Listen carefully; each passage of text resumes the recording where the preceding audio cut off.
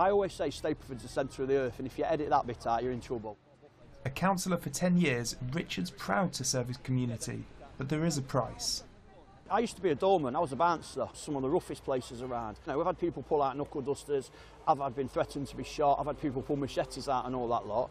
That's never personal because they just don't know you. But the abuse you get being a councillor, yeah, I'd say it's worse.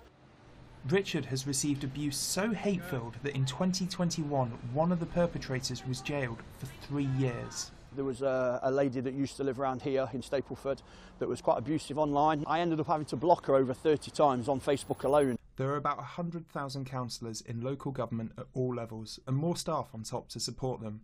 Research carried out by the Local Government Association found more than 4/5 of councillors say they've received some form of abuse or harassment. That's up 10% on the year before.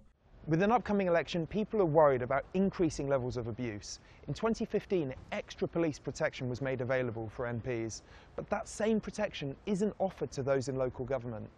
What I want the government to do, and they can do it quickly, even before the local elections coming up, is to put in place with the Local Government Association a package of measures to give particular protection to those councillors who are suffering really bad abuse now, to make sure during the run-up to the elections they are protected both in person and in their homes. The Local Government Association is calling for the Department for Levelling Up, Housing and Communities to drop the requirements for councillors to make their addresses public. We need to stamp out this abuse and intimidation and get local people representing local people, and then everyone wins, don't they?